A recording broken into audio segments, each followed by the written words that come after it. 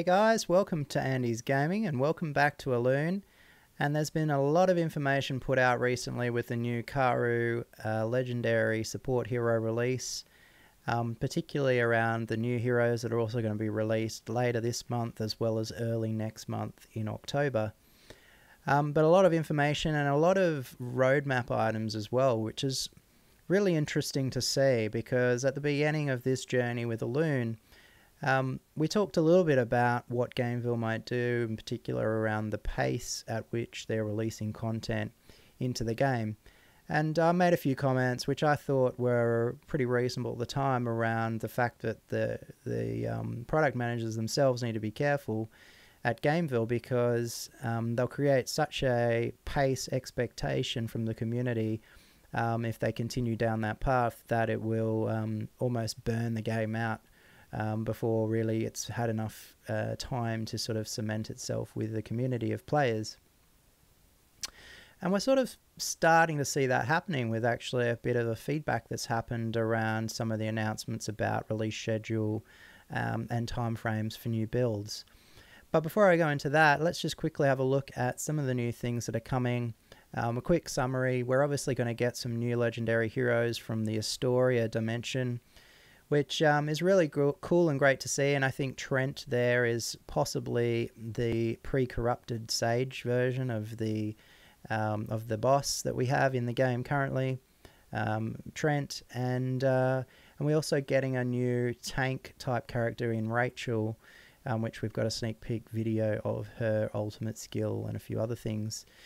Unfortunately, Karu's got released, but we don't know too much about what the other healers, the other characters are going to bring. Trent particularly being a healer and Rachel a tank. So it's really hard to know whether I should be saving up those rubies for other banners rather than trying to go for Karu while Karu is on the raid up. But in any case, it's really cool bringing some new legendaries into the game.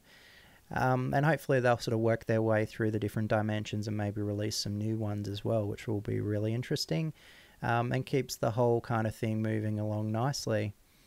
So how are we going with the fall event? I think we're going very well. I myself have really loved the fact that there's been a lot of rewards, everything from the extra 3 summons a day in the terms of the tickets that are coming in for just playing the game, right through to all the seed drops, the roulette wheel, the extra class seeds. That's all made a big difference to my game, which is really great. Not so much too concerned about what they're talking about with the combat potions. I've made use of it only very minimally. I've kind of, mostly upgraded a few of the potion types, but not really used them in anger on a daily basis. In terms of the plans for second half of 2019, what do I think of those? So going back to what I was saying, the one main build update a month is quite a good one to sort of set the expectation that we shouldn't be getting any kind of major app release updates more frequently than once a month, which I think is a really good thing. At the most, we're looking at seeing sort of weekly basis sort of patches released, hopefully fixing bugs mostly, but talking about also providing more events and content. I wouldn't imagine that content would be of great difference to what's already in the game. Probably just continuing to add more events and much the same types of things that we've already seen before, with the monthly build really introducing the major updates. Now, having some sort of feedback from that, after having to clarify, it just goes to show that the community itself is so now used to having this frequent content release, having a big insight into the constant roadmap development of the game itself.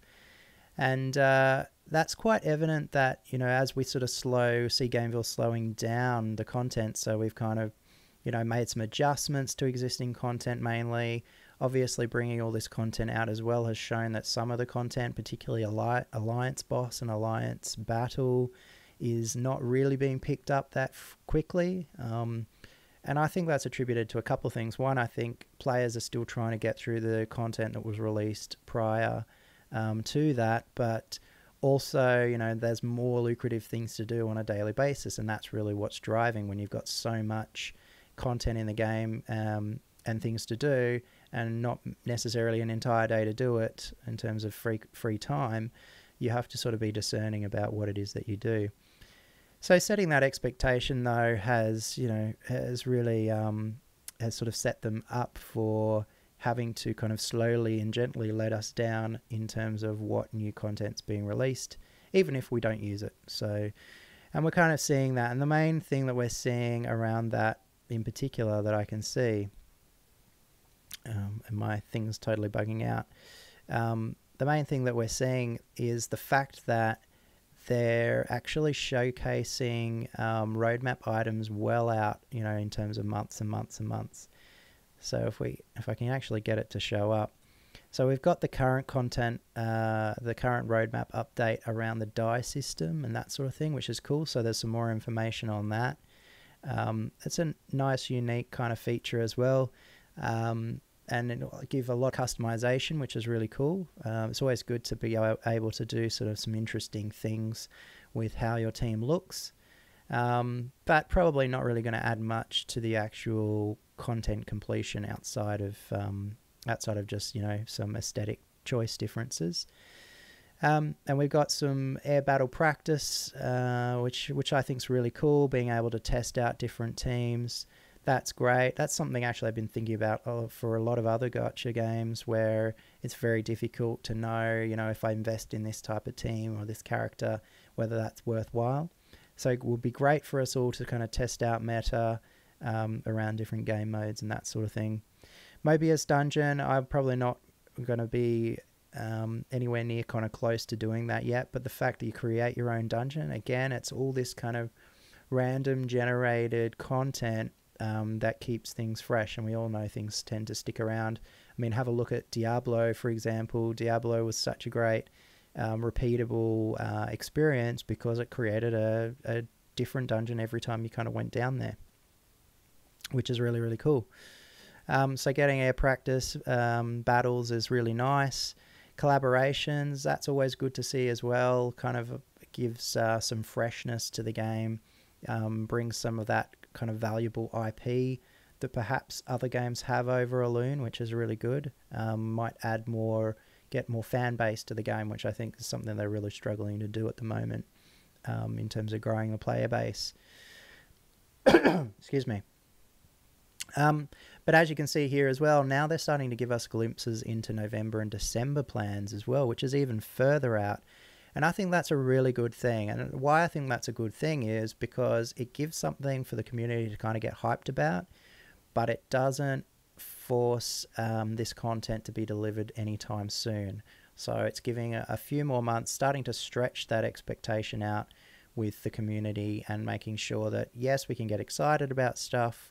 They're giving us a sneak peek and a view into things, but they don't have to deliver it tomorrow, which I think is something that they'll continue to, Gamevil will continue to kind of stretch that out, and eventually the pace will become more of a maintenance sort of pace, which will be good. Because the main reason why I say that it'll be good is because I think that, I wouldn't say that I'm a casual player, probably a little bit above casual, but to get that growing player base, you want to be able to appeal to a lot of different types of players. And I think when you're sort of throwing content out there frequently, every week, every couple of weeks, it can get extremely overwhelming, and very burnout really does set in when every week you're almost feeling like you've catching up, and you're starting to get into a bit of a rhythm with the game, and then all of a sudden there's all this new content you're nowhere near prepared to do. So I think that's a good thing. Now, one of the only other things I had in terms of concerns around what they were proposing is bringing all this real-time content into the game is likely going to introduce quite a few bugs and issues. So definitely not something that they want to rush into doing. And, we're in October now, so looking forward into a couple of months, I really hope that they've spent time early on starting to work on that. And I know that they have made some comments around that they've been already working on it since earlier in the release of the game, which is good. but definitely something to watch out for.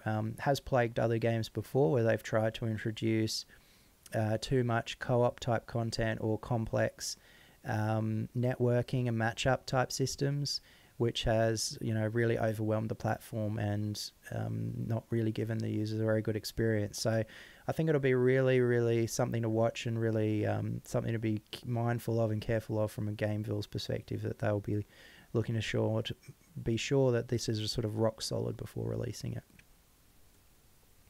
And then right out into Season 2 update in January as well.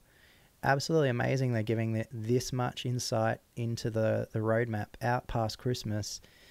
Adding all these different dimensions, that's great. I mean, it's very easy to sort of say we're going to add new dimensions, so it's probably a little bit premature to sort of release this information now. But look, you know, it gives us an insight into where they're taking the game, and it all makes sense. So I have no problem with that whatsoever, as long as, you know, they do sort of meet the expectations and slowly kind of change how the community is perceiving the game. Anyway, guys, hope you are having fun with the game. I hope you're working on trying to pull Karu or waiting for the other legendaries to drop. I know I am. So I just wanted to kind of touch on a few points there. And yeah, let me know what you think. Let me know if you think the game's got a good pace of content releasing, whether you think it's kind of, you know, like I do, sort of close to almost getting to a burnout stage. But yeah, I'm interested in what you're thinking. So let me know in the comments below. If you like this content, let me know. Please like and subscribe and hit the notification bell so you don't miss any videos. I'm posting 3 to 4 times a week, so always something for everyone. New stuff, old stuff, Elune, Overhit, etc. So yeah, always something coming out from me each week that you might be interested in. If you don't like it, please let me know too. Always looking to improve. So thank you for your feedback. It is very valuable. And anyway, guys, that's it from me. If it's nighttime or daytime, I hope you're having a great evening or a great day, and I look forward to seeing you in the next video. This is Andy, signing off. Bye.